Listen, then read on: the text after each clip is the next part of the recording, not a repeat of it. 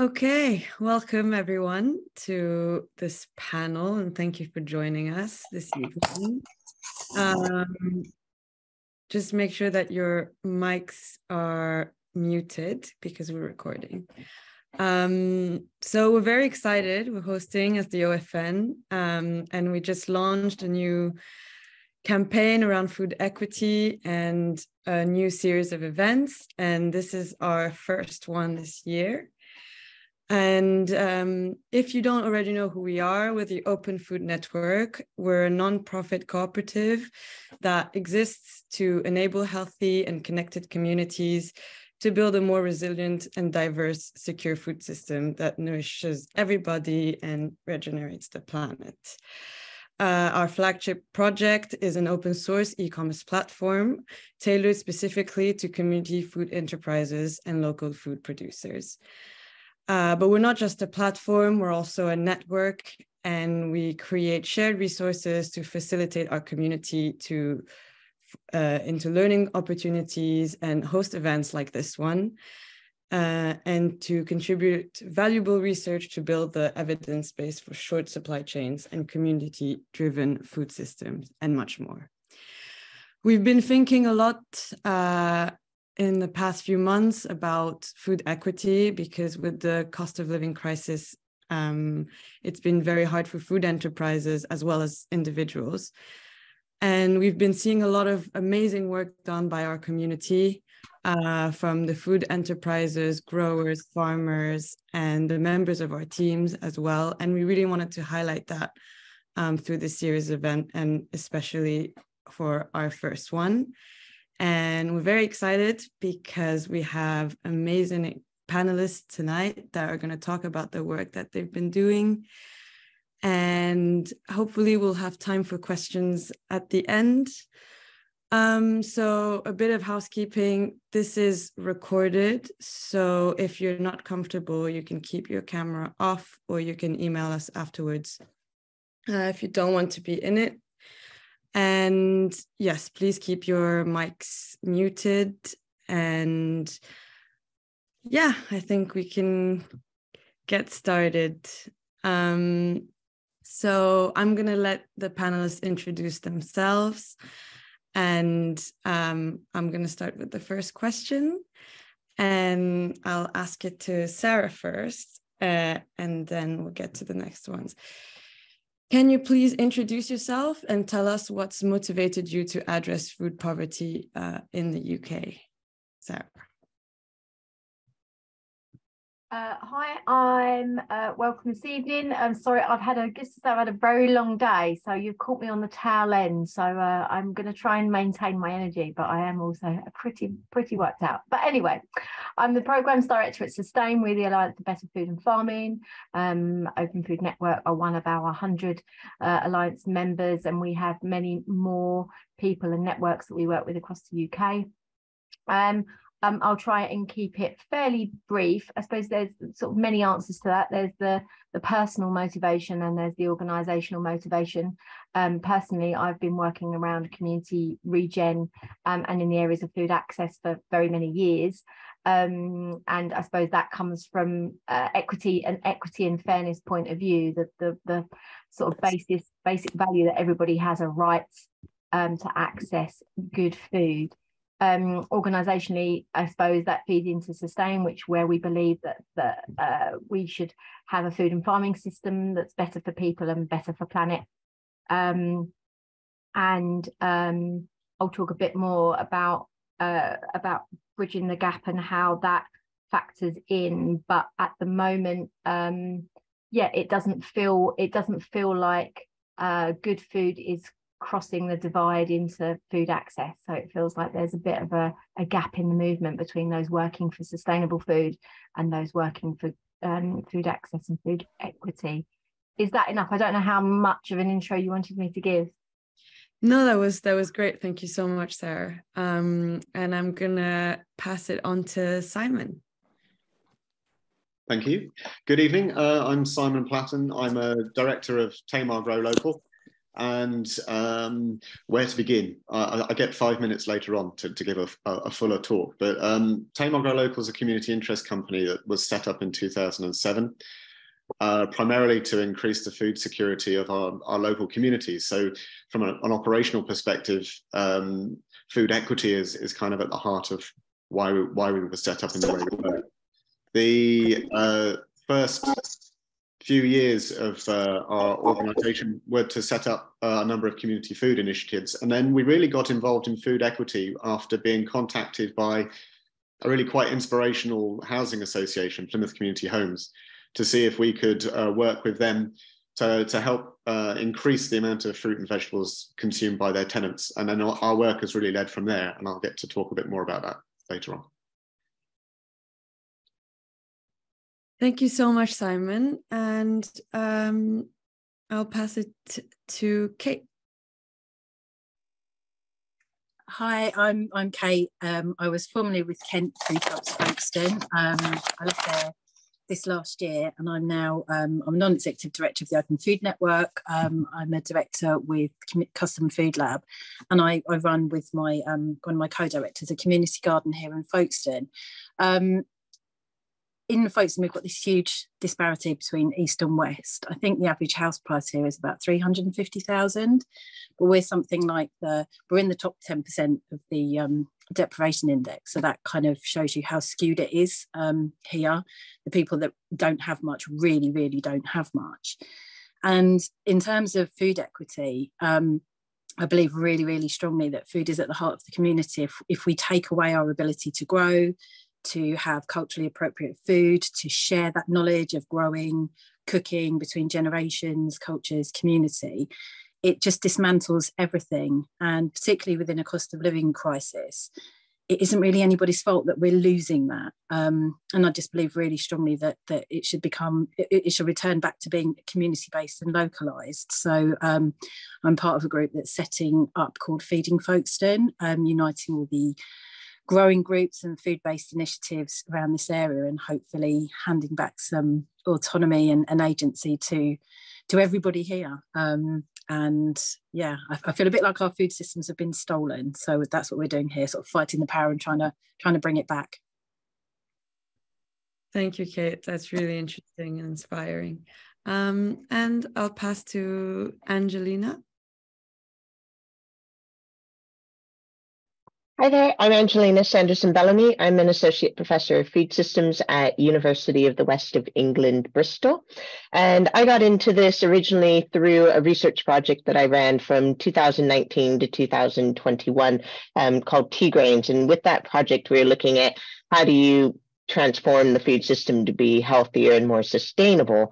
And the main hypothesis that we're looking at is what happens when you build relationships back into the food system. Understanding that the last 50, 60 years, we've seen longer and longer supply chains, sort of globalized food supply chains, and people becoming more and more disconnected with where their food comes from.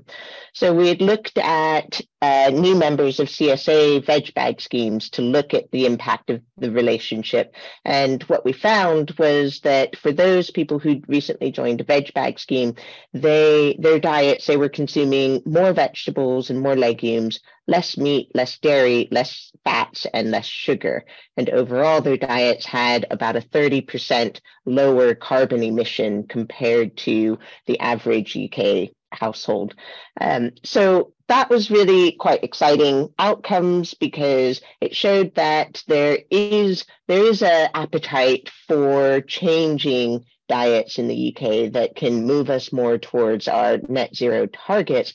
But then it was the recognition that veg bag schemes typically tend to be a white middle class phenomenon, and it is more proportionately represented among higher income households.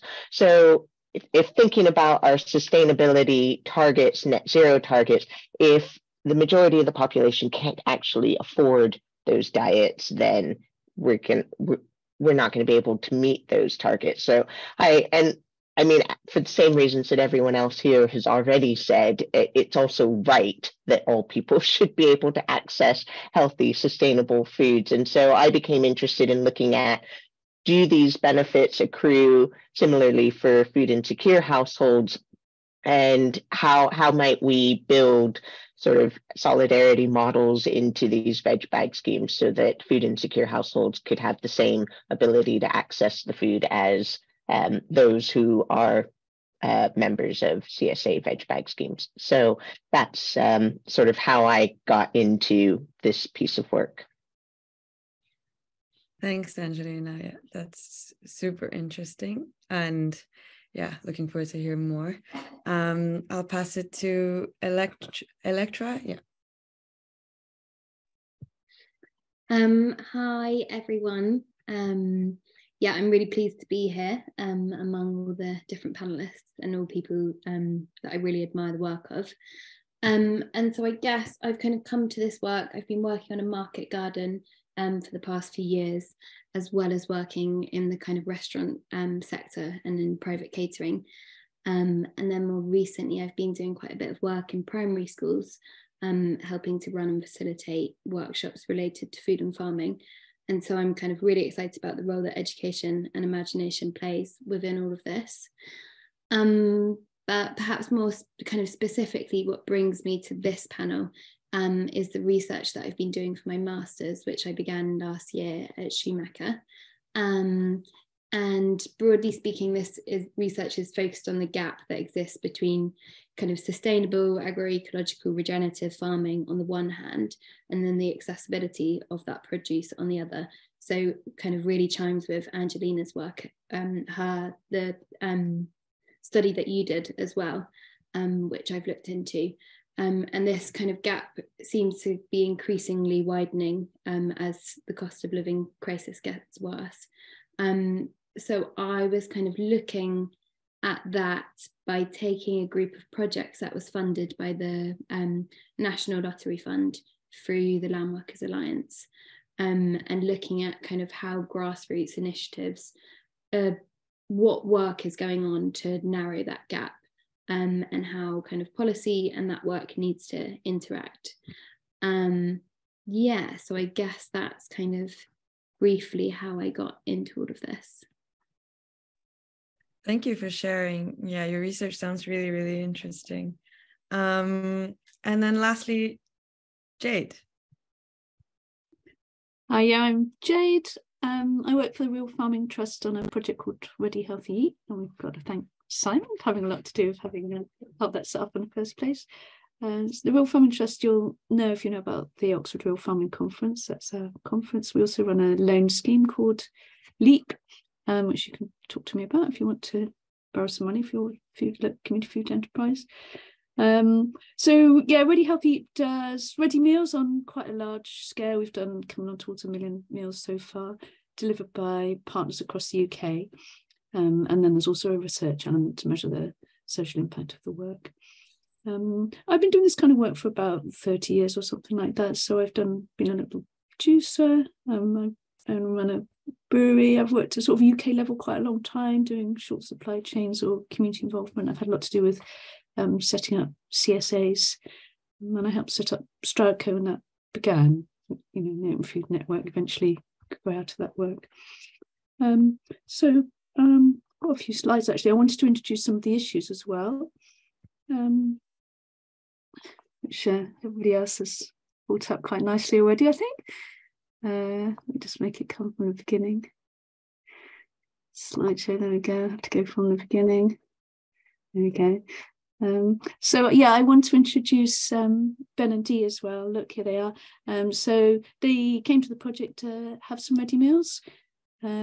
And really, I want to introduce them. They should be speaking really in place of me. So I just want us to listen to the rest of the conversation through their eyes. So they're recently married, and they both came to the project, and they both got learning difficulties.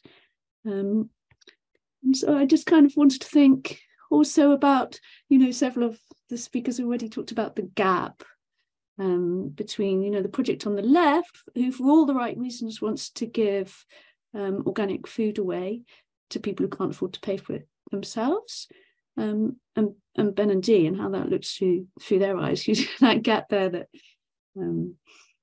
already Electra and Sarah and Simon mentioned. And I guess for the rest of this conversation, we have to think about what's in that gap. And it is partly money, but it's not only money. There's also cultural and social issues in there, quite a lot of them. So I think the issues are really thorny, and the other speakers have already referred to some of this, that the root problem is policy, which we can't well fix. It's beyond our power, really.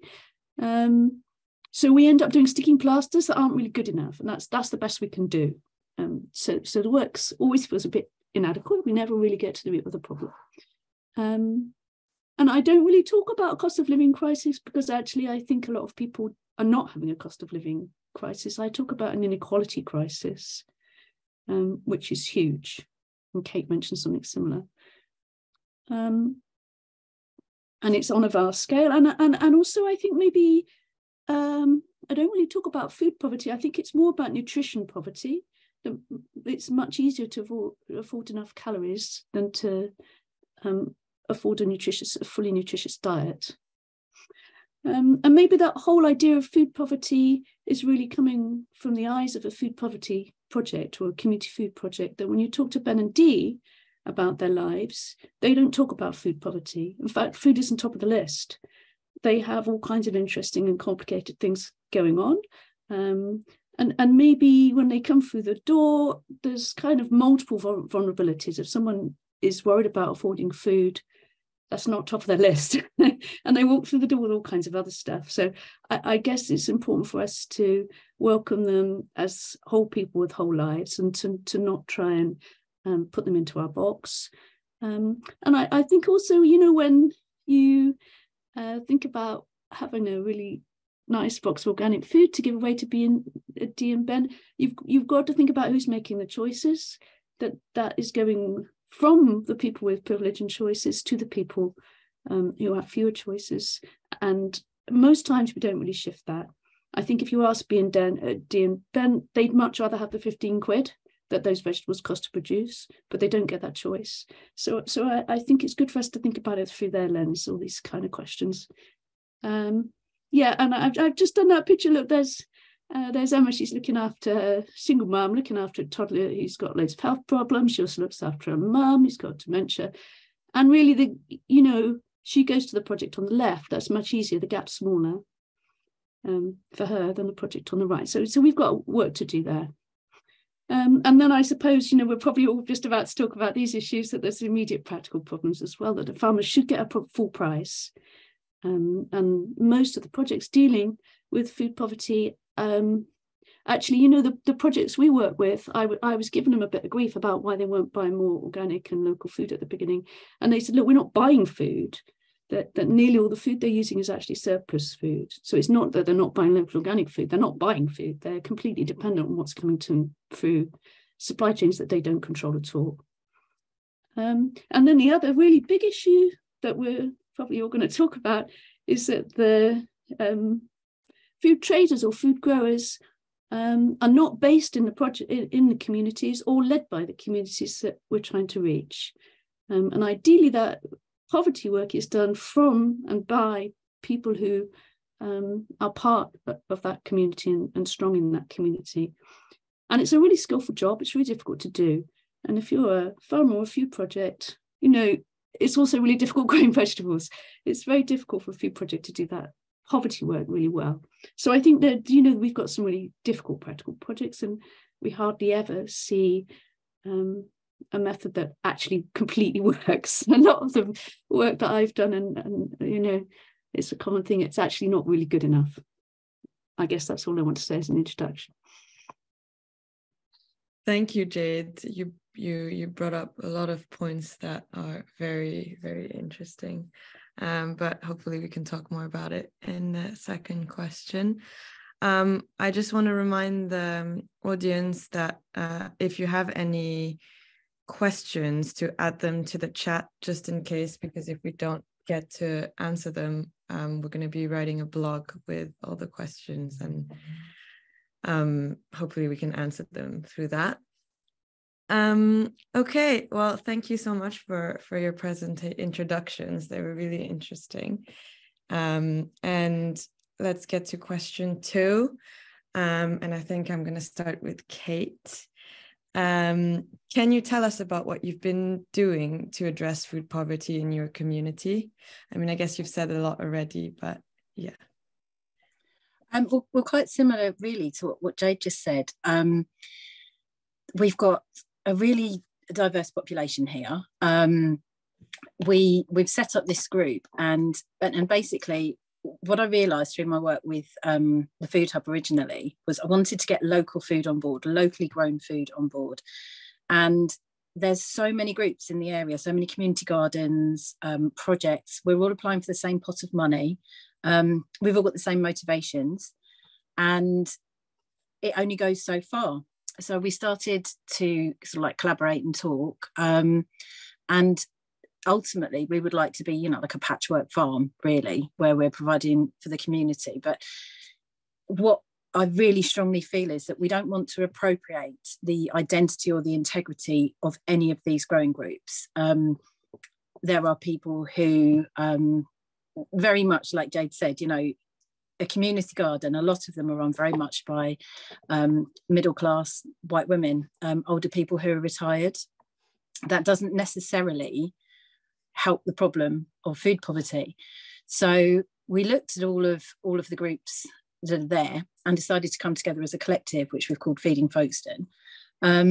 Ultimately, we'd like to be kind of like a patchwork, almost like a patchwork CSA. So we've got everything in there. But for example, one of the member groups is Incredible Edible. They've got herb planters all along the high street. But if you don't know what to do with those herbs, then you're not going to go and pick them. If you don't know what to do with vegetables, you're not going to go and get the vegetables. So our first project is actually was a disco soup, which is basically gleaned excess donated food. It was all food that was going to be for going to waste, just to gauge really what the community thought about it. And we had all sorts of people turn up. It was absolutely brilliant. I think we fed 150 people with food that would be wasted. Everybody turns up, everybody's involved in preparing the soup. There's a DJ, everybody dances. It was just really fun. There was apple pressing, there was all sorts of things. It was really, really wonderful. And then that really kind of like firmed us up. So by forming the group together, what we're aspiring to is to it gives us more purchase power, it gives us higher visibility, it provides opportunities for everybody to find something that's right for them. For example, we are at the moment talking about we're loosely terming it as a heritage garden within our community garden, the Local Growing Project, where people can grow produce and seeds from where they think of as home, which is like wonderful. So that can be anybody coming along. We've linked in with a local Black women's walking group, which is really wonderful. They're talking about their connections to the land. They're a really diverse group, and they're going to have a part of the garden. So it's actually, we're really trying not to take a paternalistic approach of we are providing this for you and you are these other people and we are the people that are, you know, we're really trying to re-establish these links and work within the community that's already there.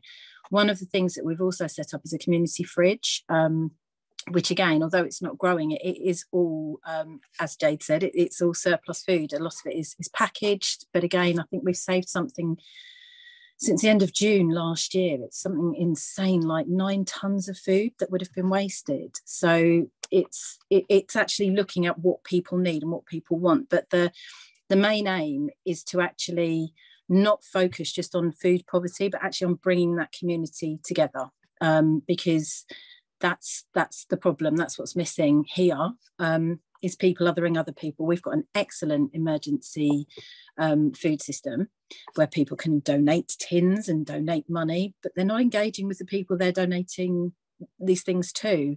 And equally, the people in receipt of them, there can be this assumption that, you know, that's what people want.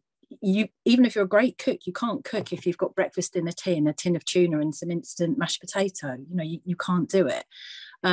So it's just about empowering people and giving people some agency back in growing their own food. So currently we're talking to 2 more, but we've got 4 community gardens on board.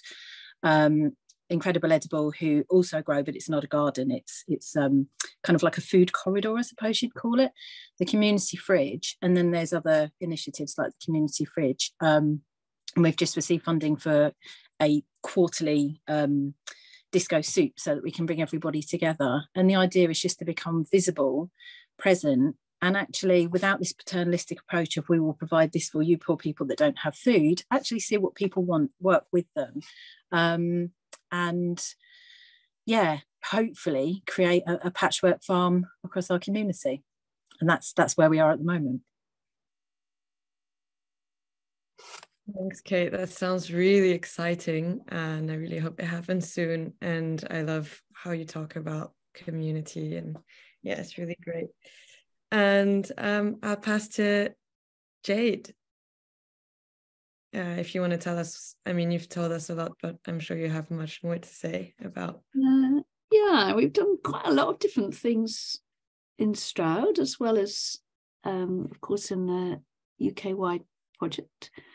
I think I've got this. I just wanted to sort of highlight this document here, which I'll share with you, which is a kind of I don't know how to go up. Here we go. Yeah, it's a kind of roundup of all the models I've seen. So I thought maybe I could share it with you, and you can pick through and see whether any of them are useful to you. It's actually from the CSA world. I wrote it for the CSAs, but in certain ways they're more creative in general than the food hubs in how they deal with money. So it's probably quite good to look at their one. I'm just going to talk about one or two of them that I particularly like. In Stroud, we've got groups, perhaps a bit like Kate's one, where it's about toddlers, it's about community, there's cooking going on, there's also jobs advice and that kind of thing. They're community groups, first of all, who are really good and sort of owned and controlled in the communities where the need is. So what they've done is partnered with one of the PFLA farms nearby, pasture-fed farms, that was direct selling to quite well-off customers, meat.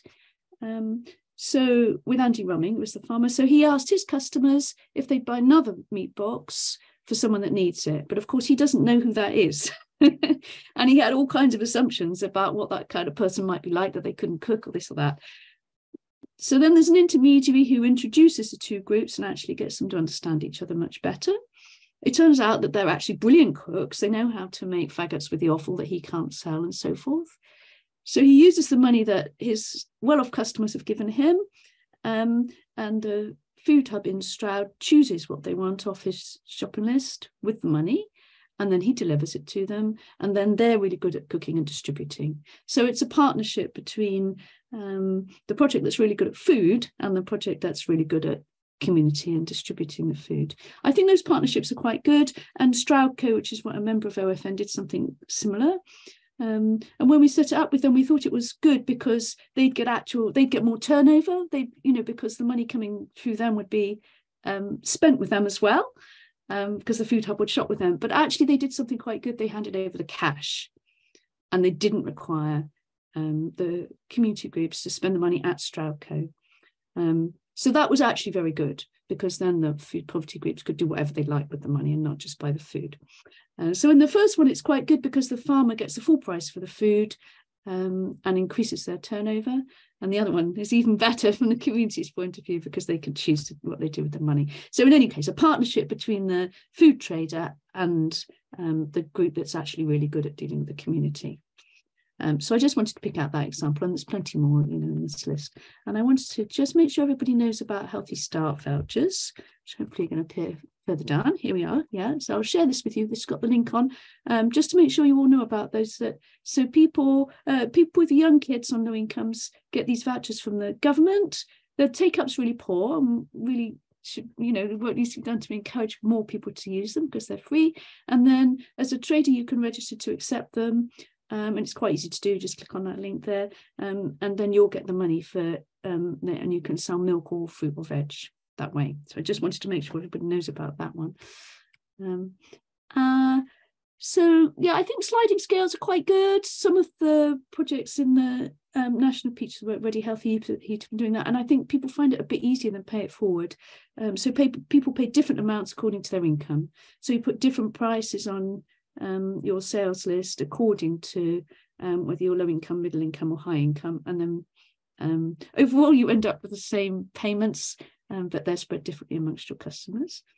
And the other thing I really wanted to pick out was this business about your distribution setup, that if you've got freezers and vans and a warehouse and a forklift, and you're driving about town, sometimes what the food groups need, the community food groups, is ways to deal with their surplus food. That all that distribution setup you've got is exactly what they need to move usually surplus food around. So it might not even be that you need to find cash or give away food, but somehow to share resources might be a very useful offer. And that's happened quite well. And so Stroud is based in the same building as one of the food poverty groups in Stroud. And that's worked well. That's been a win. I think I'll stop there, and I'll just share the document, and then you can have a pick through it for other ideas other people have tried. Thank you, Jade. That's an incredible list. I'm sure lots of people are going to want to read through that. And yeah, the highlighting the importance of partnerships is something really key in food equity, I think. And yeah, so I'll pass to Simon. Thank you. Just to pick up on the partnerships thing, that's been key to most of the work that we've done, is being able to work in partnership with community groups, housing associations, local authorities. Tamar Grow Local has done a variety and continues to do a variety of action around food equity. But I just wanted to pick up on something Jade said. It is never enough. It's never good enough. And, the things that we've been doing, it's very easy to see their limitations and pick them apart, but we've tried to do the best we can with the resources that we have. So we've done a number of things. We started by creating a number of community food projects, which allowed people to engage recreationally in food production, some of which they could, then produce for themselves. And that also built a kind of groundswell of momentum around local food production, which when we started a food hub, hoped to translate into willing customers who would support the local producers that then supplied the hub, and also the community groups that could sell surplus to reduce their costs and membership fees and such. The food hub that we currently run has pretty good support. We sell produce from around 90 different producers, and it delivers around the rural area of the Tamar Valley and into the city of Plymouth. But the projects I wanted to talk about really have come out of partnerships with organisations in the city of Plymouth. Plymouth has experiences a number of issues. There was a Fairness Commission report in 2008 which highlighted food and fuel poverty as key issues that the city was facing. There's a large crescent of multiple community areas in Plymouth that are experiencing multiple indices of deprivation, and this overlaps very clearly with the areas of previous industrial activity that is no longer current. And so, and also Plymouth had a large council housing stock, which was pushed over to set up a new organisation, Plymouth Community Homes, which has 16,000 properties in Plymouth and house roughly 1 in 5 of the population. So when Plymouth Community Homes contacted us and said, can you do something? Can you come up with a plan to help us engage our tenants in food production and help change diets to become a bit more healthy? We jumped at that opportunity. We worked with them to create an action plan. We created various community food initiatives, but that partnership was then in the right place at the right time when a Cities of Service project came to Plymouth, and that enabled Plymouth City Council to support 2 larger projects in the city. One of those became Grow Share Cook, which is a project where families are referred to the Grow Share Cook project. They will receive free vegetables on a fortnightly basis, and also have the opportunity to go to cooking workshops run by another community interest company called Food is Fun. We started doing that in 2014. And we took a stand early on not to use food surplus. For our project, it wasn't a good fit. We wanted to have something which would be a balanced box to deliver. We wanted also to buy it locally off our local food producers. And the food surplus options that we had at the time, we didn't have any kind of power over what would become available through that supply chain, but also the cost of us going to collect it, store it, and then have to work with it without having any pre-planning time. It was actually cheaper for us to purchase premium quality vegetables straight from local producers through our food hub network. And that also dovetails really nicely in with a farm start project which we run. So our farm start tenants have an automatic market that we can guarantee to buy from the Grow Share Cook project. So it really has got mutual support with other elements of Tame Our Grow Locals activity. But the vegetables that we purchase then get delivered, packed and delivered to folk in Plymouth, and cooking workshops are very successful. It was noted early on that it wasn't necessarily a lack of skills around cooking that was absent, a lack of confidence, and just bringing people together to make mistakes together visibly, and to learn new skills and hints and tips from each other. That was the biggest value for those cooking workshops. At the end of that first 2-year iteration of the project, we had a survey which noted that 79% of the respondents said they had a healthier diet as a response of it. But we also had an independent analysis of the social return on investment. And that came out at, for every £1 invested in the Grow Share Cook project, it resulted in £15.79 worth of social return, which is quite an incredible number. I'm not sure it's true, but it's good. It's a good project. It's big. It's a big number. But that was the first iteration over the first 2 years. It's been going. It's still going now, but it's changed its focus and funding over the period of years. From following that, it was funded by the Housing Association and Plymouth City Council directly for a year. After that, the change of focus went to people who'd recently been diagnosed with diabetes or living with diabetes. Plymouth has a very large proportion of people relative to the rest of the country who are living with diabetes. And so we were able to mobilize some public health funding to continue this project, and the cooking workshops that were then organized around controlling diabetes. And then COVID happened, and it then continued through COVID with the cooking workshops going online, but using COVID response money to finance the shopping. And the project continues. It's funded up until April this year. We're not sure what's happening after that. But that's one of the things that we've been running for the last few years, aiming to get fresh fruit and vegetables into communities that wouldn't otherwise have access to it. Access is the big issue. In the rural areas, it's kind of understandable if getting to a local shop is difficult, because public transport is just not there. And the shops, when you can get to them, do have some fruit and veg, but not a full range, the little village shops. But you kind of think that in a city that's different.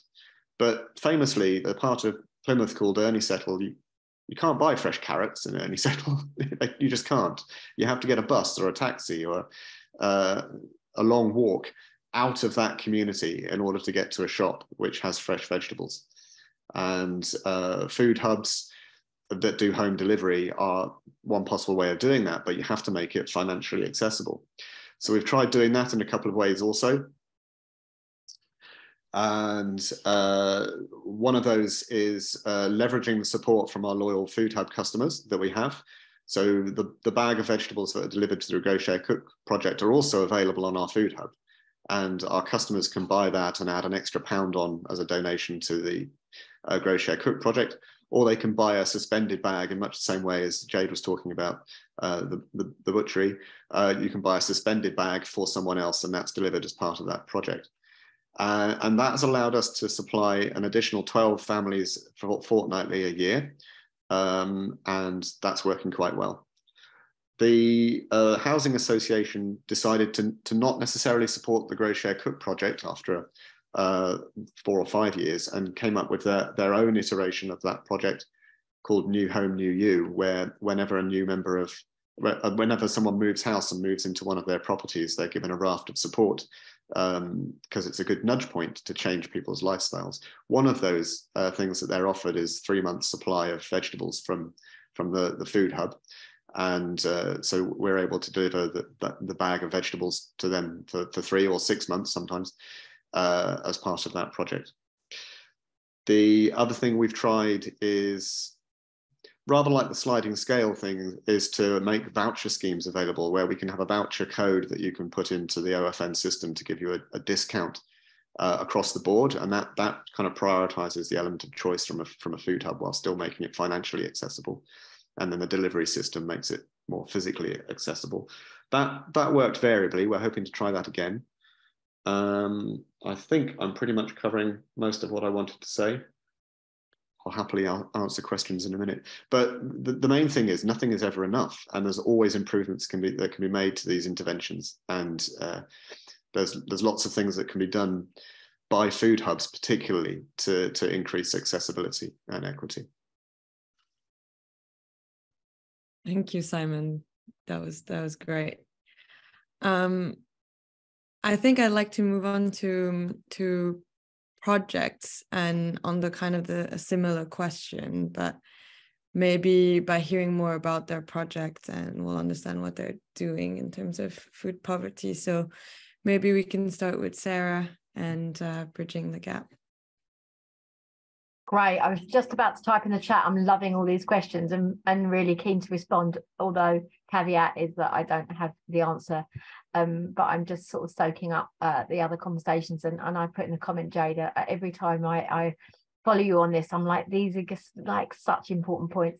Anyway, just before I launch into my slides, I just wanted to go back to where our Sustain as Bridging the Gap program has come from. And I suppose in a way it's come from sort of personally me listening to these conversations and these issues over the last 10 to 13 years, and having worked on community food growing for quite a long time, being really passionate about the role that good food movements and communities can play, and that now more recently overseeing our work on sustainable food places, seeing the real relevance of local action that we can take. So not to disempower us and what we can do, but really thinking a Sustain's role is about how do we address some of those structural issues?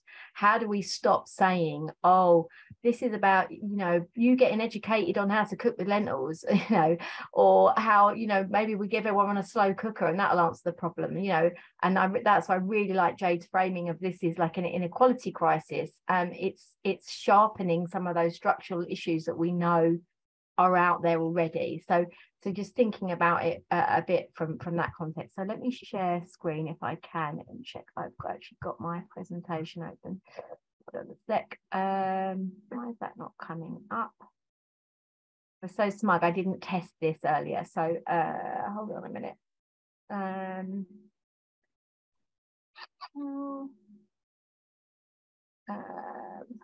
Okay. Sorry, guys. When I share screen, there you go, right, on it. So Bridging the Gap, as I say, built on this like listening and looking and hearing what's been going on in our sector for a long time. So we're working with, it's a bit of a working strapline at the moment, and it might change, but this is talking about transitioning from food aid to food trade so that we can provide healthy, affordable, nature and climate friendly food to all. And at the moment, our lead partners are growing communities who run veg box schemes and have really scaled that out and spawned a whole network of veg boxes, and now run the Better Food Traders. If you haven't come across Better Food Traders, do look them up again. Another membership organisation, it's free to join. And Alexandra Rose, who are coming at it from a different angle. So they're very much coming at it from the Healthy Start. They doubled the Healthy Start vouchers with the use of additional vouchers. They use philanthropy and local authority money to pay for that gap. And they work with street markets. And they've got a whole story behind why they do that work with street markets. We wanted to bring together that sort of two sides, and we've got partners in Wales, Food Sense Wales, and Nourish Northern Ireland. And I suppose, so I was running a webinar where it was about access to healthy food through convenience stores in areas in London where, you know, we have these urban food deserts. And the people in the chat were asking about whether that produce was organic or, you know, agroecological. And I was sort of like, oh, here we go again, sort of, you know, challenging that, the sort of, and I thought, you know, for these people that are trying to get healthy food to people on a low income in an urban area, it's hard enough to do that without then thinking about this additional element of, as was it organic or agroecological? And so then we started to think about, well, why is that? Now, at the moment, the sort of framing of this work is that the cost of that, the additional cost, because the cost takes in planetary boundaries and not using excessive cheap chemicals and paying people a proper living wage, that food is paying its true price. It's more expensive to buy than food that is bad for health and produced in ways that damages the planet. So this is the junk food cycle, where it actually becomes more expensive to do the right thing. So what we're trying to experiment with is what happens when you remove that price, because it feels like for all of us working in this sector, we're like pushing water up a hill. You know, it's like you're fighting against that primary barrier all of the time before you get into all the other things that you all have sort of outlined in your presentations. We're fighting with this basic thing that the food system is broken, and that in some ways, you know, people become, you know, good or bad in that system. So what is the solution? It's most simple. We want to demonstrate how you can bridge that gap between people on low income and nature and climate friendly food, so that everyone can enjoy this system and the benefits that brings. So, and I like the way a lot of you have talked about today. We really are up for this experimenting. We really want to see this as a way of experimenting with what can work and in what situations, and to test and learn and adapt what we think need to be scalable interventions and to build the evidence. And I suppose this relates to a question that someone raised, which is, how do you really create that structural change? So let's not take it for given that food has to be more expensive. Subsidy and financial intervention is made by our government all the time, all over the place, into things that make our economy tick, and to things that make our big societal values work. So what we're saying is, where does that money need to go in order to shift this picture? So it's quite a big challenge. And I just wanted to show this not finished yet diagram, really, to try and sort of hone in on what we're trying to do with the Bridging the Gap programme. We're not in any way saying that this is all the answers, or that the other activities that are going on by the people we're hearing, but what we're doing here is we're saying, on the one half of our movement, we've got this food access issue, people working really hard to get good food to people on a low income, healthy food, nutritious food. And on the other side, you've got nature and climate friendly food, people working on localized supply chains. But gushing down the middle, you've got this river of the broken system, and it's creating division in our movement as well as in the real world. What we've got in this analogy is this sort of, in these stepping stones that we're all trying to make. So sliding scales, vouchers, local interventions, one-off pilots. We're all heroically trying to get to bridge that gap, but we're sort of stuck in the broken system. So what we're looking at is, like, how do we take a sort of bigger view of that? What are some of the interventions that we think could be scalable, that would lead to some sort of systemic financial policy change that could change the nature and could permanently start to bridge that gap? We presented this at the Oxford Real Farming Conference recently, and someone also added into the analogy beavers, which we thought was absolutely fantastic. So I think when we come back to the next section, we'll talk a bit about, like, how actually we can all, you know, we're building this bigger bridge, but at the same time we are trying to stem that flow, and we are trying to change things from the grassroots up, So that's in a nutshell. I could go on a little bit longer about the program, but I don't want to overdo my 5 minutes. But yeah, I'll leave it there and take up any questions. But that's why the questions that you're putting in that about how do we do the structural stuff, how do we create the policy change, how do we shift this away from what supermarkets do and make the alternative really, really viable are all big parts of the questions we want to talk about. Thank you, Sarah. That was great. Yeah, really want to talk about this for hours. And okay, so I think we'll go to Angelina. If you want to talk about project or projects or... Yeah, I will do. And I had said I wasn't going to do a PowerPoint, but I thought, oh, well, I'll throw a slide up there for people's easy reference. Yeah, so I'll talk about the Accessible Veg Project, which I kind of mentioned when I introduced myself, how I got onto the theme of making sustainable, healthy food more accessible to all. So what came out of the Tea Grains project then was a pilot project around making the CSA veg bag scheme more accessible to food insecure households. So it was a small project that kind of kicked off. I put it out into the networks, looking to work with some farms who would like to test out some solidarity models, get in touch sort of thing. And I was hoping to be able to work with 4 or 5 farms. I originally had 5 farms get in touch. So these farms were spread across Wales. And in the end, 4 farms sort of moved forward with us on the project. The 5th farm just felt like they didn't have capacity to engage with the work at this point in time, which is a very real dynamic to consider, you know, the capacity of farms to actually build in solidarity models. So, and that kind of leads to some of the points that Jade had made that I'll raise in a moment. So we worked with these 4 farms to kind of build the project up.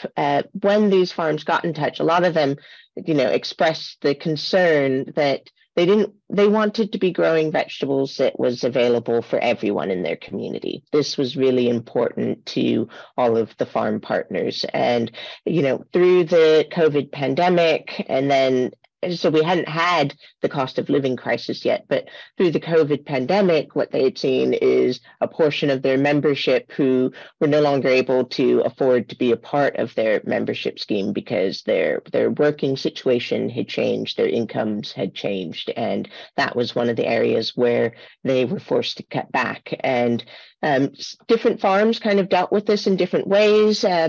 And that's what then got them into thinking about more structured solidarity models. So with the research project, which I think, you know, can become a model for how this might be approached on a bigger scale, we made the funding available for the first year to pay for all of the veg bags for the food insecure households that participated. And in some ways, what that created was it reduced the risk for farms to experiment with different solidarity approaches and to work out, A, what approach works for them, but also B, how many households could they support then in a financially sustainable way going forward without project support. So it became a sort of no risk approach to implementing solidarity models.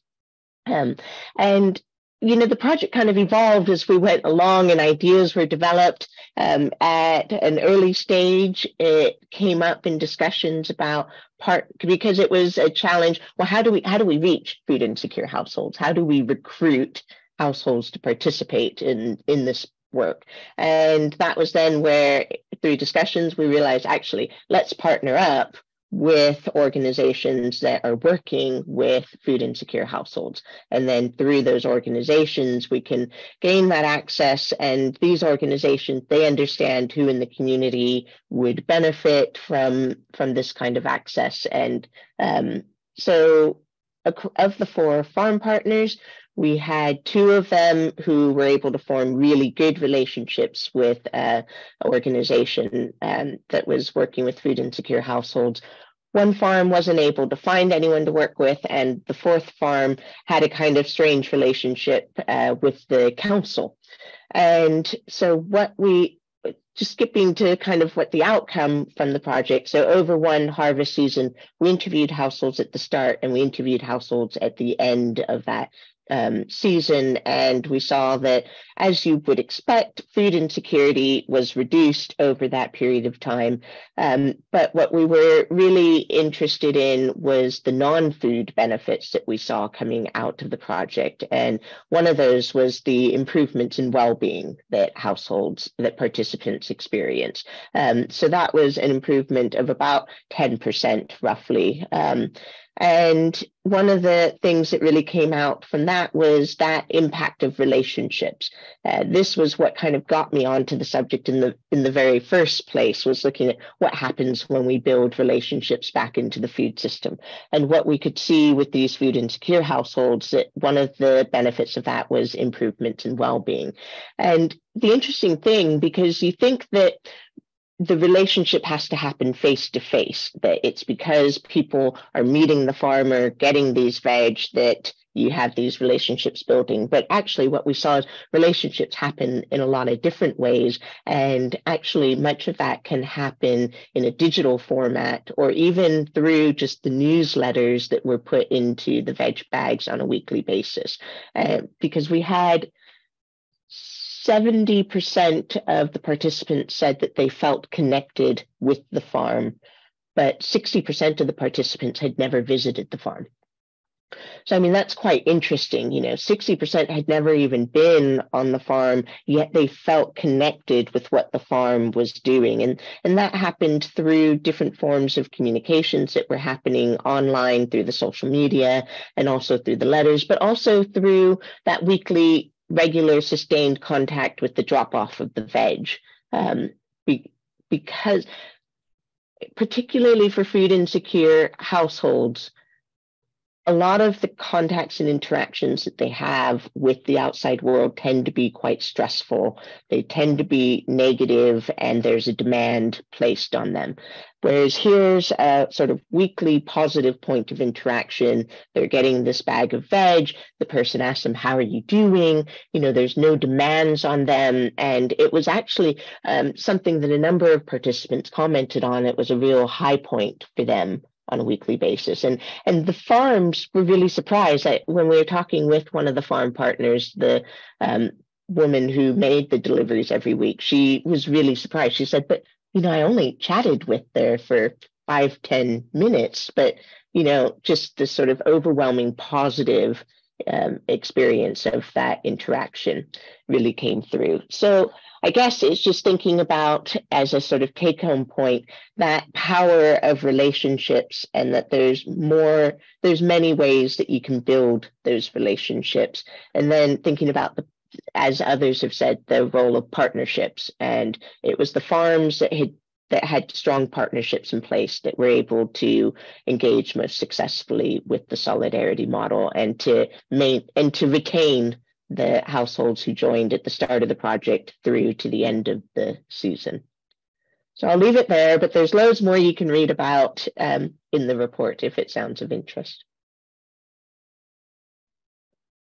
Thank you so much. Yeah, that's very, very interesting. And I'm sure people have questions. I'll let Electra go next. Hi there. Yeah, thank you all. That's been super great to listen to all of that. And I think I'm probably going to be sending you all emails asking for your different advice on different things. But I'm just going to share my screen to show you a couple of slides. Can you see that okay? Yeah. Cool, great. Sorry, I'm just trying to move things around. Yeah, so I'm just gonna speed through this just to give you a small overview, and I really hope it's not going to be too repetitive from what others have already said. But yeah, so a little bit of an introduction to my research. The working title of my thesis at the moment is Minding the Gap, Who's Responsible? An Exploration into the Ways Grassroots Networks are Cultivating Food Justice. And yeah, I'm kind of really interested in this question of who is responsible, and that kind of plays into a whole load of questions about this subject. And I've spoken a little bit about what the gap is. So on the one hand, food produced in agroecological ways, and then on the other hand, the accessibility of that food. And as others have said, accessibility extending far beyond simply its affordability, but into the more social, cultural and political spheres. And again, also considering the physical accessibility people have to these products. And so who's taking responsibility for bridging this gap? And I don't want to make too sweeping statements, but it feels increasingly that governments aren't taking responsibility for that. And that the kind of reality of the economic crisis trumps action at the moment.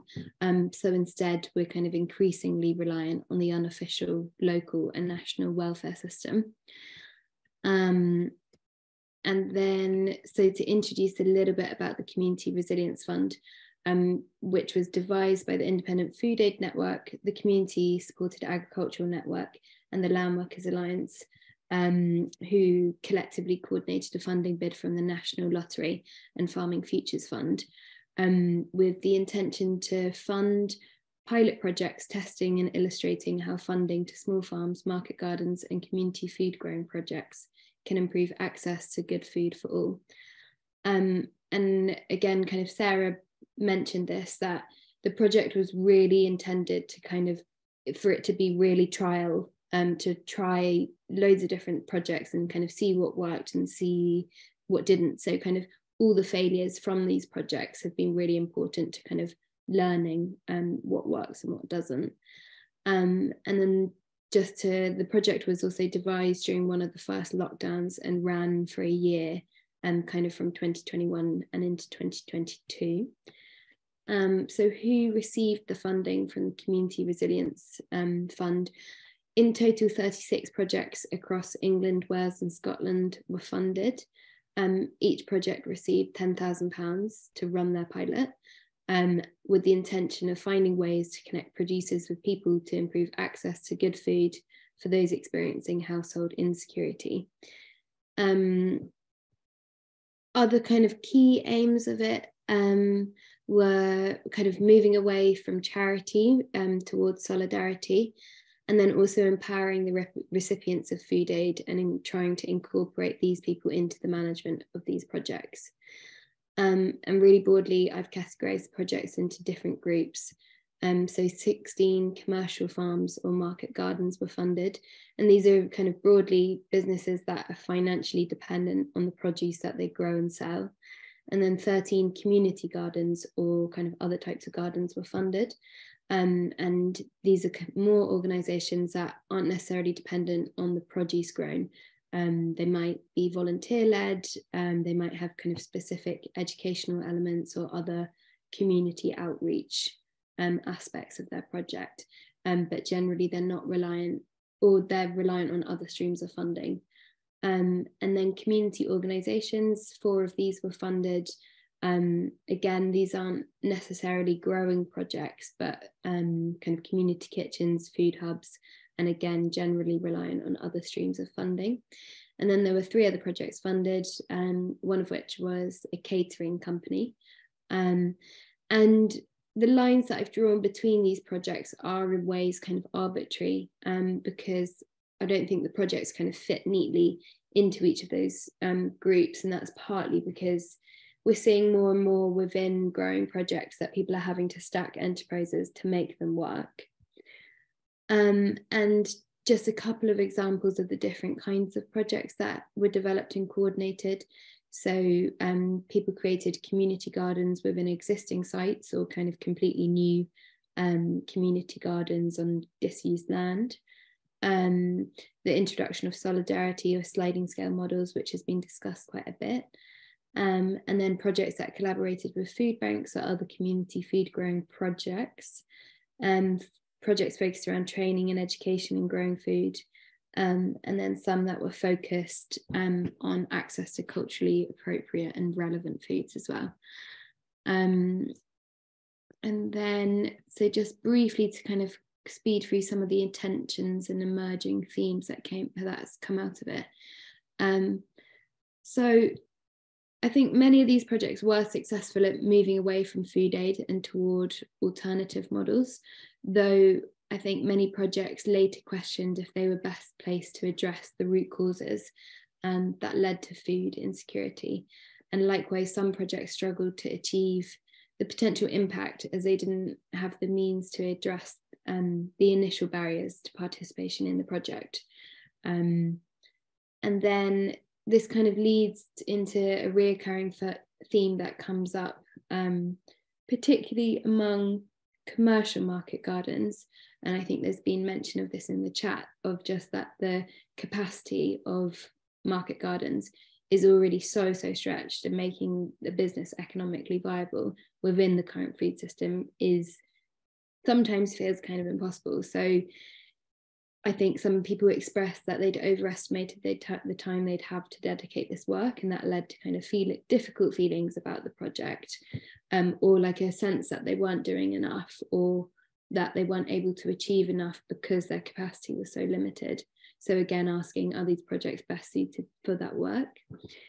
And then also, I guess, because this produce is largely seen as being quite inaccessible, and people had existing market bases, so then accessing people or recruiting people into the initial stages of this project was a lot more time consuming and challenging than people had expected. And that was really a process of kind of building trust within their communities. And kind of, I think these projects offer a real snapshot into what could be done going forward. And it's clear from the research that to build projects that are really sustainable, they need longer term and continuous funding. I think also it's important to mention that funding can be a major barrier to projects. When there's lots of hoops and layers of paperwork to jump through, that can be a real challenge. And then also having to sometimes conform to the kind of ideals of the funders can be problematic, and should be kind of, we should be aware of that too. And then finally, another theme coming out has been the expectations placed on kind of particular groups to do this kind of work. And some have expressed that they felt external pressure to deliver work with a social impact, but in kind of hindsight had felt that these issues were way bigger than them. And likewise, many had got into this line of work out of a real kind of interest and commitment to food justice, but were acknowledging that trying to make their businesses viable was kind of hard enough. So they were kind of competing with a real desire that doing this work was kind of what made it all meaningful, that actually running businesses within kind of our broken food system is such a challenge in and of itself. And perhaps I'll kind of leave it there so to not be repetitive of anyone else. But yeah, thank you. Thank you so much, Electra. That was very, very interesting. And okay, I think we'll move on to question 3, and we'll try to keep it a little bit brief because I've seen that there's some really interesting questions in the chat. But the next question is, what do you think needs to happen to achieve food equity in the UK? And is there anything you would suggest those here today can do to make a difference in their own communities? And as I like to say, I mean, small acts of resistance are actually quite important. So I would love to hear from you, and maybe we can start with Kate. Hi, yeah, I totally agree with that. Small acts of resistance. What we found is that it's really, really important, like, to establish your stakeholders with all of this. You know, who are they? What do people want? Do people want to be rescued and given food, or do they want to actually be engaged within it? And the more autonomy that your community has with what you are doing, the more they are involved, the more they're empowered, and the more they are taking ownership of it, I think the more powerful it is. anyone who's thinking about doing this, again, don't reinvent the wheel. There's some fantastic toolkits out there. The Sustain toolkit is fantastic. We've been using that and working on that. Thank you, Sarah. It's brilliant. But again, you know, we've been linking in with local groups who are already established. So the one thing that's really important to remember is that people are time poor. It's not that they don't want to do this. It's not that they don't want to eat healthily. It's not they don't want all of these things. But if you've worked a 15-hour shift and you've got young children and you're struggling for money and you've just walked in the door, you don't necessarily want to come and volunteer in a garden. So we offer family-friendly workshops, activities, and people can come and eat. We have the half clubs in the holidays where children come to us. So it's like, kind of like childcare, you know, and they literally pick the food, tend the garden, grow their own food and eat on the spot. They don't have to take it home and cook. They cook for their parents when their parents have finished work or whatever and come to pick them up, or not finish work, you know, come to pick them up. They can sit and eat food that their children have grown and prepared for them. And the more examples that we have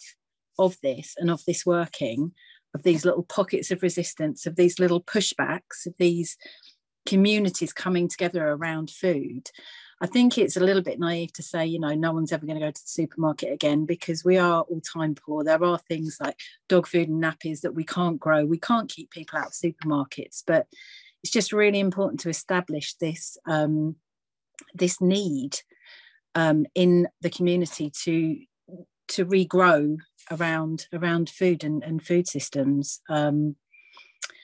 And I think that would be my main advice. Yeah, establish your stakeholders and use the toolkits, connect, build a network, and show that it can work and that it can work well.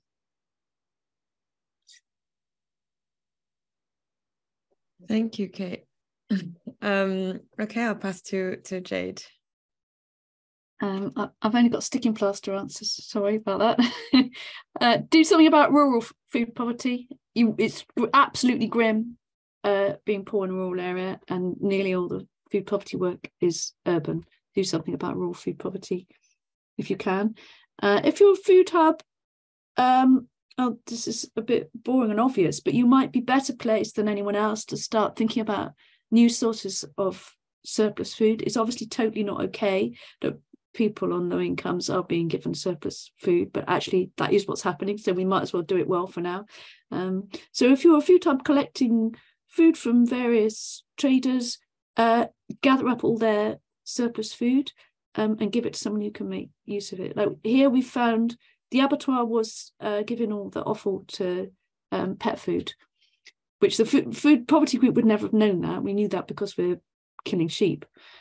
Or we just go around the farmers market at the end of the trolley and collect all the leftovers from the farmers market. It's a ton of food that was just getting wasted because they stopped trading at 2 o'clock on Saturday and then they're not open on a Sunday, and take that. So you're well placed probably to do better with getting better quality surplus food into the system. It's terrible sticking plaster, sorry. And I think maybe we better come back to Ben and Dee. We've forgotten all about them.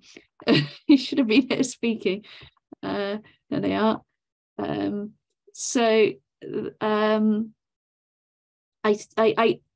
We asked them this kind of question: what should be happening?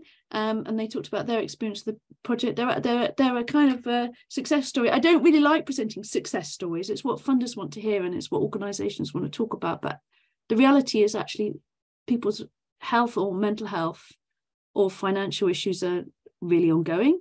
They're lifelong, and you get 3 years funding and actually you don't change people's lives. It's not even a sensible premise to begin with. But anyway, here's a success story. So this is what they had to say. I wonder if I can make this look a bit nicer as a slideshow.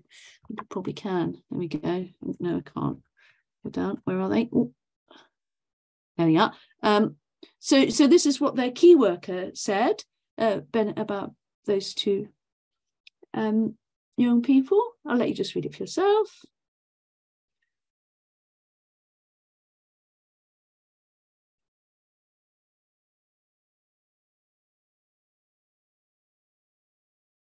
So if they were here, they might give that kind of answer.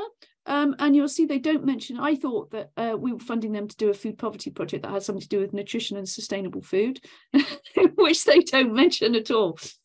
So I think maybe what you can do is really, you know, and other people have said the same. People have been talking about chatting, they've been talking about swimming, they've been talking about housing and housing associations, they've been talking about discos, all that other stuff you can do. That wasn't a very good answer, but that's, yeah, best I could come up with, I'm afraid. It's quite hard to fix. No, yeah, it's definitely really hard. But thank you. And I'll pass to Angelina. Yeah, so I think, you know, it's about growing the social movement, all of these acts of resistance, but also all of these sort of community scale projects that are really building the evidence base of what works, and sort of it becomes the evidence base for systemic change via policy. And I know that this is really a strong focus within the Sustain project. And, you know, you've got to prove what works before you can try to change policy. I know there's a question in the chat around policy, and absolutely it's critical. And I know I'm also working a lot in the Welsh context around food policy, and interested, you know, the latest, the Good Food Act in Scotland now, and just trying to motivate those change in terms of a food systems approach to policy. I think, you know, if we move beyond the sticking plaster, it does get very big very quickly, because I think at the root of it is the sort of housing costs. Cost of housing has gone up so much over the last 40, 50 years that while the cost of food has gone down, we have far less money available every month to actually pay for food, because we're having to pay so much towards housing costs. But I think, you know, co-production within the community is really critical. I think that document you shared, Jade, is fantastic, showing all of not all, but a really long list of different kinds of actions that you can take to make food more accessible. Just kind of illustrates how it's different approaches in different contexts that's going to work best. And that's sort of best determined by the community working together in partnership. And this was a really big point that Kate made, I think, at the very beginning. It's about bringing the community together, because again, it's the relationships. And like what you were just saying a moment ago, Jade, they weren't talking about food. They were talking about all of these other activities. And I think of those as the non-food benefits that sort of came out of the food project. It's, you know, the connections that are being made, that confidence, self-esteem, the other activities then, and the well-being that results from that. So it's just, you know, it's a system, it's all connected. And I think, you know, in all these different ways that we have to be pushing forward the conversation, the actions to build up that evidence base to get that sweeping systemic change that we really need, so that we move beyond the sticking plasters. But I don't think it's just sticking plasters. It's we're working towards something here. That's my optimistic belief. No, I like that answer. I think we need to be a little bit optimistic sometimes.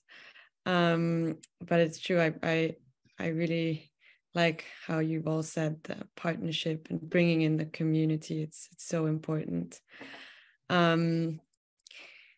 Okay, I'll pass to Simon. Thank you. What can we do locally?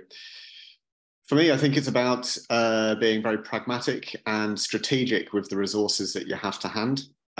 If you're presented with only sticking plaster projects, then perhaps the best thing to do is to look to how you can join them together, so that the legacy from one adds to the effectiveness of the next project, or if they're running concurrently, they can be mutually supportive. And I think by joining things together, you can create a constellation of projects happening locally that can be greater than their individual impact. People talk about enterprise stacking. I prefer constellations, because it really does then, that metaphor brings in the ecology of stacking projects, the stacking maybe doesn't. So the relationships between things, and I think food hubs are best placed to make those kinds of to be the spine of those kinds of constellations. They are the hub that all these projects can feed into and draw resources from. So a food hub can have a voucher scheme, can support a farm start project, can support local CSAs, can be the delivery arm and the distribution system for a number of producers to help them make their businesses more viable, but also increase the physical accessibility into food deserts, both rurally and in the city. And they can have pay it forward schemes, which can deliver in rural areas as well as urban ones, and can take, with the pay it forward money that we get from the Food Hub and Tamar Grow Local is our money. It's not dictated what we spend on it by a funder. So we can prioritize where those things go. And we support the rural food hub, the rural food banks in Callington and Tavistock with those projects, where it's difficult to get funding to support rural areas. So the Food Hub, I think, is the backbone of a constellation of projects that can happen locally. Thank you, Simon. I'll pass to Electra.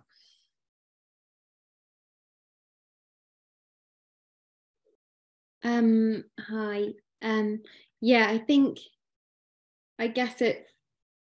I find it really easy to get very overwhelmed and thinking about the change that we need.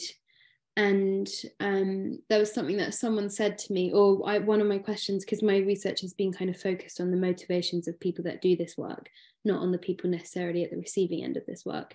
And one of my questions had been around how they navigate that space of scale when it feels like their work is very kind of small and immediate in their communities. And someone had said a nice proverb, which was, large streams from little fountains flow and tall oaks from little acorns grow. And I think we do kind of have to really constantly remember that, like, this change is not going to be quick, and that it's really going to take this kind of two-pronged approach, where grassroots action and kind of community local action serves as the kind of evidence for bigger policy change. And then I guess with all of that, I think it's also really important, again, it's easy to get, and it happens to me all the time, where I get completely disenchanted by the system and by thinking about this all at large. But I think it's really important to kind of dream big with this stuff and to really ask the hard questions and kind of really consider what something like, I don't know, universal basic income, which was specifically for food, what that might actually look like. How might we demand the right to food be enshrined in law? What might kind of a real food education actually look like? And so just kind of keep asking those questions, which I know is a lot easier said than done. So, but yeah, I mean, I think also conversations like these are really important, and there's lots of exciting work, whether or not it's a sticking plaster, whether or not it's moving towards bigger change. I think it's kind of all of those things. Yeah, thank you. Thank you. No, I think I agree. I think we should look at it from various different angles, big and small, and yeah. Okay, I'll pass to Sarah. Thank you. And I mean, just, yeah, wow, what amazing sort of suggestions to build on and sort of pull together. I think that I sort of totally get the disenchantment with, disillusionment with policy work. And I think that we have to carry on banging that drum and looking for those structural issues. But at the same time, you are doing the right thing. You're here, you're having a conversation about it, you're thinking about it, you're listening to what can be done. You're beavering away and helping us to build those like dams. And as Simon, you're saying, pulling that all together. If you've got lots of people beavering away, that we can start to build this from the ground up. We're also seeing sort of almost subversive policy change happen at a local level through local governments. Things like bans on junk food advertising. You know, that would never get national policy, but we're seeing, you know, local authorities like under the radar start to do this work. So that's quite exciting, as we can be part of this sort of underground movement, always almost operating under the radar. But I would say, what can we do? You know, building on Jade's stuff about changing narratives. This is about challenging ourselves around what language we use. I hate the idea that organic regenerative food is seen as a middle class luxury. People have values regardless of their income. Whether they can live those values out is another thing. So why shouldn't we have aspirations where everyone has a universal right? So as Electra's saying, think big. Why can't we have a universal right to this sort of food? And why can't we come behind a call for that, even if it feels like it's pie in the sky at the moment? We have to start with that vision somewhere. And after all, we are in a climate and nature emergency, is what we keep, you know, hearing. So when are we going to actually start to see action on that? On a practical level, I would say talk to someone else. Talk to someone outside of your comfort zone, partner with someone that thinks differently to you. That's stuff that Jade was saying, or someone else was saying about, you know, people that understand work in these communities. Embrace failure, like try some stuff out. If it doesn't work, we've got to get better at that. And I think even the funders are starting to understand that, particularly the funders that we're funded by National Lottery, and they seem to be getting that that's part of our learning, is learning to fail and learning what doesn't work. I think building the movement and being part of the conversation, we really want to do that in Bridging the Gap. We really want to get away from sort of reinforcing our own bias and our own assumptions and widening that out. I would also say, you know, this is the art of like what's possible, why not, why, you know, asking that question, why not, why can't we do that? And then on a very practical level, I would be saying, you know, pay the living wage. Think about the structure of your organisations, and are you embedding those values in the way that you work and deliver? So yeah, and yeah, just carry on joining these conversations. Thank you so much, Sarah. And yeah, I do agree. We have to keep joining these conversations, and it's a shame that it's almost over. We only have 5 minutes left. But thank you so much to you, Angelina, Sarah, Simon, Electra, Kate, and Jade for joining us today. That was amazing, and I'm sure everyone really enjoyed that. And there's some really, really interesting comments in the chat, and I've seen that you've been responding. I think we can take one question and maybe end after that. But if you're pressed with time, we can also finish now as you want.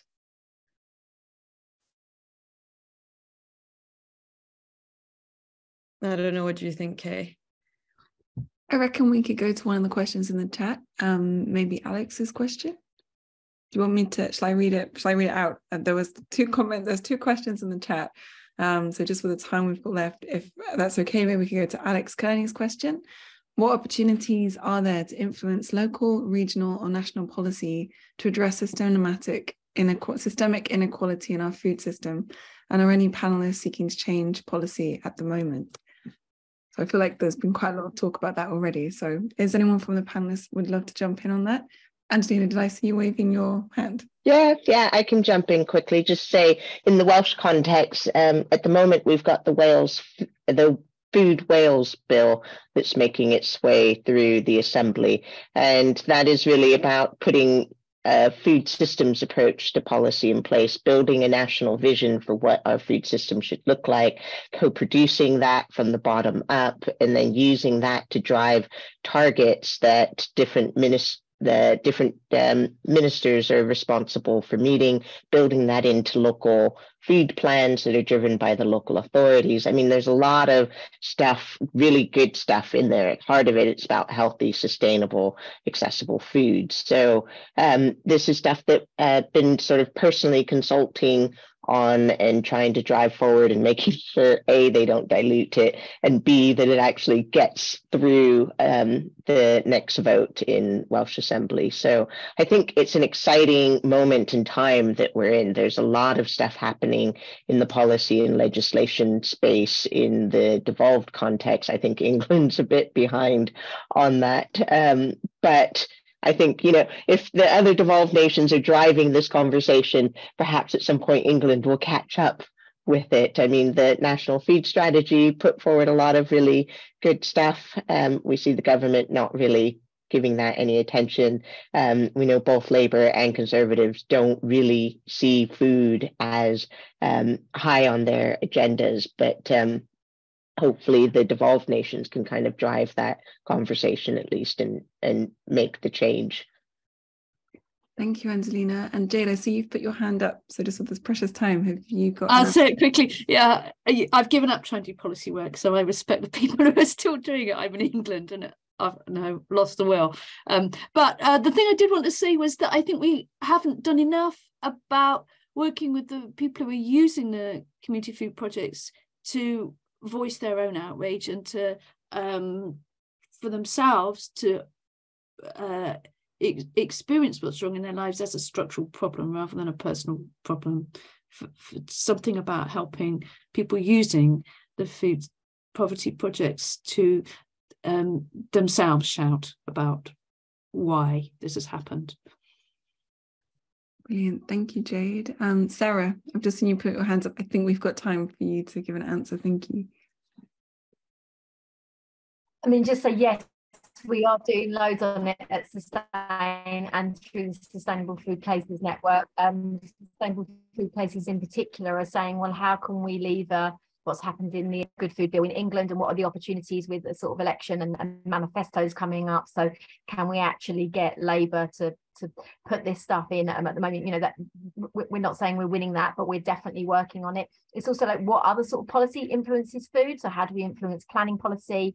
You know, how do we look at assets and who has access to land and other assets of interest? How do we use things like, you know, levelling up funding and to influence those? So, you know, I think there are wins that we are working on and working towards. And I think even if it's a slow and sometimes frustrating and sometimes, you know, go backwards. So for example, looking at procurement and looking at the national standards, the government, you know, again, that's been delayed, but we're just not, you know, like, it's like we're the dogs with the bone. We're not letting up. So we can't let government off the hook and to think that we can't stop, even if it doesn't feel like we're always winning it. But I think Jade is totally right in that we do need to sort of find our voice as a movement. And I think that's why we need to bridge this divide, because I think if we're coming at it always from a slightly different angle, then our voice is somewhat diluted. So we're really hoping that we can help to bring people behind sort of a much more uniform.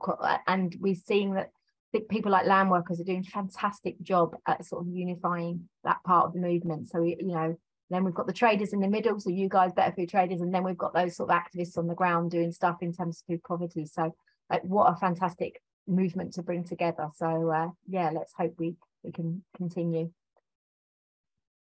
Awesome. Thank you, Sarah. What a fantastic movement. Thank you so much to all of the panelists today. Just to follow up on that, we're actually going to be organising a roundtable in February, which will be more like an open discussion around this very same topic. So stay tuned to the Open Food Network socials if you'd like to join us for that. So that's going to be more of a kind of interactive conversation to follow this up, as well as following this up with a blog where we'll get to maybe some more of the questions that were missed. Also, I've just put in the chat a link to a feedback form. It would really help us if you've got any feedback for us today on the session, how it went, any improvements. We'd be really grateful. And yeah, we're 2 minutes past. Sorry about that, panelists. It's late. It's 8. I bet you're dying to get off. Are you going to export the chat? It's just there's a couple of things in there that would be helpful to pick up on. Yeah, that's so we're going to share. Actually, that's a very good point. For anyone that got their ticket through Eventbrite, which I think should be everyone, we're going to share the chat and the recording to this session within the next week. Then we'll be following up with the blog and posting this recording onto YouTube so you can access it there. But the chat won't be shared on YouTube or anything. So it's got some people, I think it's got emails in which might be sensitive. So that will be shared in if that's okay with everyone. If that's not okay, just drop a note in the chat that you don't want to be contacted with a transcript of the chat, because we'll send it to everyone's emails who joined us on Eventbrite and all the panelists. So that will be shared afterwards, so we don't lose all of the amazing comments there, which were great. Awesome. Thank you so much, Jenny, for facilitating. Thank you so much for everyone that came, and hopefully see you all again in February for a roundtable on this and continue the conversation on this really important topic. So yeah, a wonderful evening, everyone. Thank you. Thank you. Thank you. Bye. Take care. Bye. Bye.